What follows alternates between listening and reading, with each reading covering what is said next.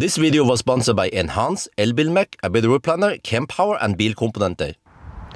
Yo, what's up? Today we're going to test how efficient Tesla is by testing this Tesla Model 3 long-range rear-wheel drive. As you guys requested, this is probably most relevant down in the continent, in Europe.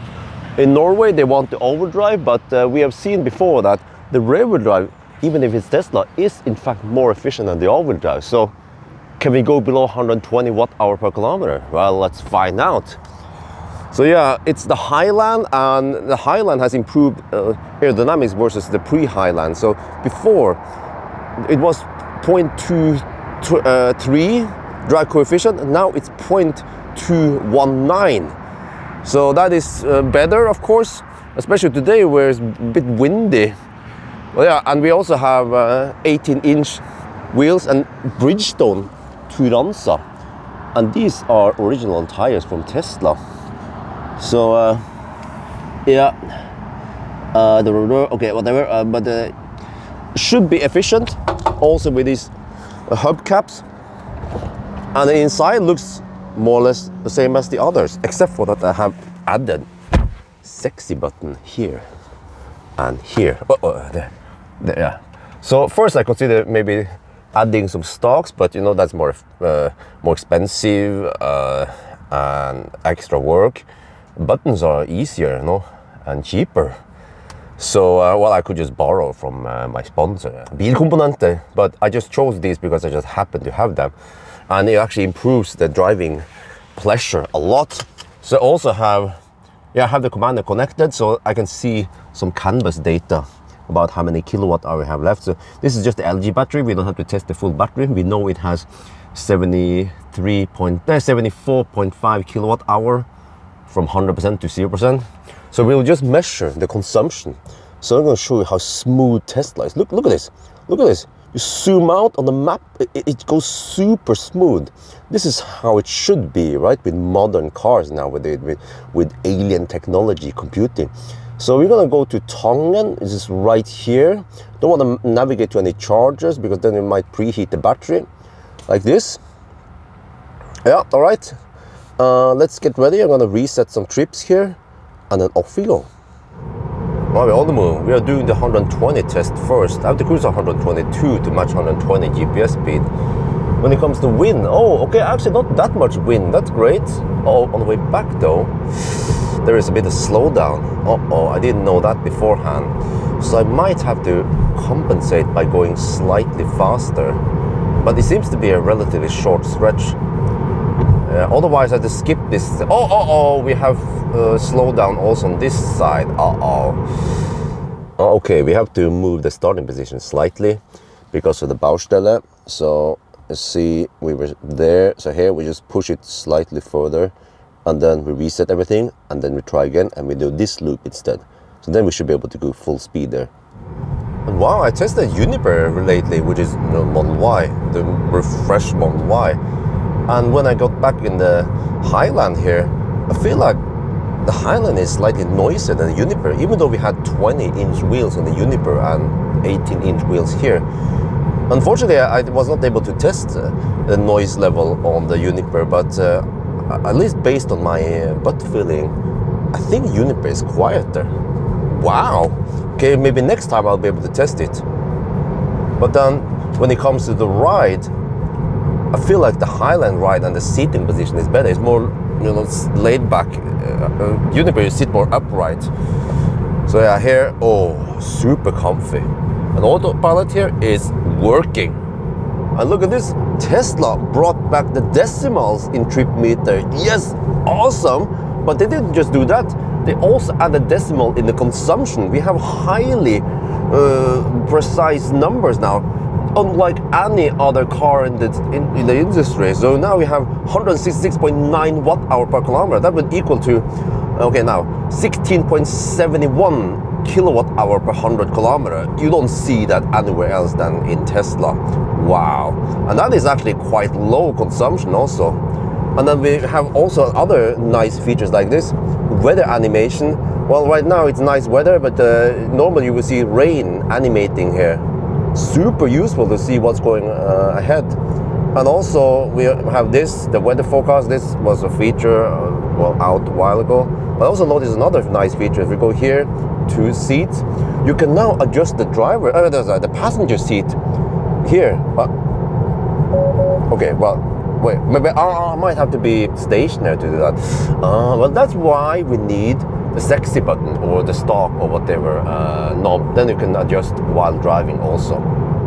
Every time you change lane, you have to disengage autopilot, but I've set it so that it automatically re-enables. See? You just change lane, wait a couple of seconds, and then it re-enables. What the heck is this sorcery? Well, it's one of the many features you can enable in the Commander, or that comes with a sexy button or stock or knob. So, okay, it's not as good as the auto lane change that you get, but you have to pay for, yeah, with an enhanced autopilot. But this is actually good enough for most cases. So it's like the poor man's enhanced autopilot, huh? Awesome. And remember that this is the poor man's Tesla because it's a rear-wheel drive, not the dual motor. So yeah, if you don't get my poor man's joke, then you must be fun at parties. Now we're heading back now. And now we get back to the starting position.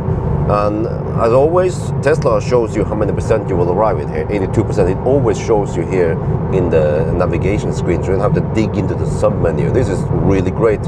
But Tesla takes it one step further. If you click on the energy graph here, you see that you get high information, high details about how it calculates things.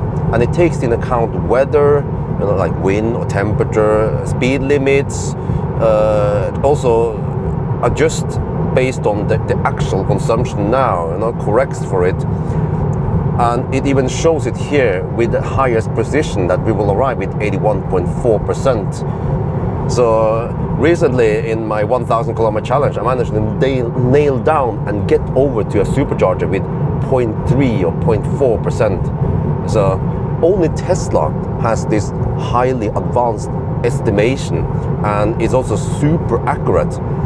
And as long as it's super precise, then you can trust it. Other systems has something maybe similar, like this percent at arrival. It's useless. It keeps missing the target all the time, and then it's bad, and you won't trust it. But here, it's just top notch. You know, when I say that Tesla have the best software, it's based on many of this. I only show you guys the tip of the iceberg of why Tesla is so awesome. But you know how it is, all the haters. Bjørn, I like your videos, but you're just a Tesla fanboy. That's why you always claim that Tesla is so good. Well, first of all, I have sold my Tesla a long time ago. I don't own a Tesla anymore. I own an e-Golf. I'm an e-Golf Bjørn. And also when it comes to the Tesla referral program, well, we don't get that many goodies anymore, and they have a limitation. So I get referrals, but maximum 12 per year. And I normally reach 12 referrals in January or February, which means that past that point, now it is June, then I have no incentive to promote Tesla because I don't get any benefits from it. So yeah, so actually I praise Tesla because they are good on software, but they are not so good on other things. Like Juniper, I forgot to mention it, they removed some USB, one USB-C in the center console, and they also removed the option to choose if you want to double click to enable autopilot or single click to enable cruise control, adaptive cruise control, like all the other Teslas, like this car can. You know, you must choose in the menu if you want to always enable autopilot or always enable cruise control. Why? And there's also a bunch of other weird quirks that Tesla has introduced lately. So yeah, but you know what? Reality check. A bunch of other brands that I test, they also have weird quirks and limitations on things. Mostly software, right? But you cannot fix any of that. But enhance, you plug in something in the OBD port and you can actually change some of the behavior of the car, which improves things. And you might say, oh, but it's hacking, it's dangerous. Well, it doesn't void the warranty. And also, Enhance guys, they made some features like you press and hold the door handle to unlock the charge port or to open the frunk. Well, Tesla recently made that a feature in the car, you know, that you get in the car. They copied Tesla, I mean, Tesla copied Enhance, but it must be in that it's a good feature and they actually want it. So, yeah, I hope other car manufacturers will consider, well, wait, what can they do? No, Enhance needs to eventually make a commander for other brands. Maybe MEB. I will be talking about MEB if it's possible, because it covers so many brands. Yeah. So we'll see then if it's possible or not. Oh, hello Juniper, eh? Nice boatload. Probably from Giga Berlin. Just a bunch of white Junipers. Awesome cars. Awesome indeed. Okay, let's get back in here. And autopilot. Well, the consumption for this test, 158.9 watt-hour per kilometer. That is insanely good. Okay, this car overports distance by 1%. I measured it before in 1,000 kilometer challenge. It means that the real consumption is 1% higher, but it is just insanely good. Like other cars doing 90 kilometers per hour will have this consumption. So we can also verify that the speed was high enough. Okay, let's try 90 test and see how low it goes. Okay, so now we cruise at 92 on the speedo. That's 90 GPS speed. That is a bit weird because most Teslas I will cruise at 91 only, or it's just 1 kilometers per hour off. But you've seen in many of my other 90 tests or the range tests is that I normally have to cruise at 93 on the legacy automakers with match 90 GPS speed. But Tesla, they have highly accurate speedometer. But of course, this could also vary based on the tire pressure. We can also check the tire pressure here. Just swipe it. Very nice that it actually shows you recommended. This is the same thing that is in the inside of the door. So it is a bit high now, of course, because we've been hammering it in the high-speed test, and it's nice and warm outside, 21 degrees Celsius. So that's why I'm wearing my Schwartz today. Yeah, oh, my hairy legs. You like them, huh? Oh yeah, get in my belly. Well, we're done with the 90 test, and wow, look at this. 112.6 watt-hour per kilometer. And it's even not that hot outside, 19 degrees Celsius. I'm just blown away by how efficient these cars are, man. Okay, we have to do all the corrections, and then I'll calculate the range. Let's check the weight of the car. Front axle. Oh, they need to fix that display. 900 kilograms. The whole car. 1,840 kilograms. Wow, that is light and nimble for 82 kilowatt-hour rear-wheel drive. Interesting. I checked the old data, and the rear-wheel drive, or the standard range plus, or whatever, the 60 kilowatt-hour rear-wheel drive is 20 kilograms heavier than this 82 kilowatt-hour, because LFP battery has lower energy density, so the battery is actually heavier. But yeah, I heard now that there's also a new 60 kilowatt-hour, which is around, I don't remember, 63 or something. Maybe I need to test that eventually. But okay, so based on this test versus the other rear-wheel drive Highland that is relevant, then we have almost the same weather conditions, and that Highland was also very efficient.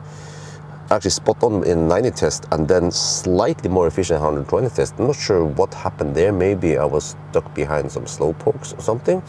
But yeah, this test shows that these rear-wheel drives are super efficient. Unmatched performance, or I mean efficiency, in this class or whatever. Not that many cars are like this, you know, sedans, whatever. But compared to, for example, BYD Seal, okay, well, they don't have any regular. Yeah, but something similar, nothing can match the efficiency. And because of the good efficiency, then you get also really awesome range.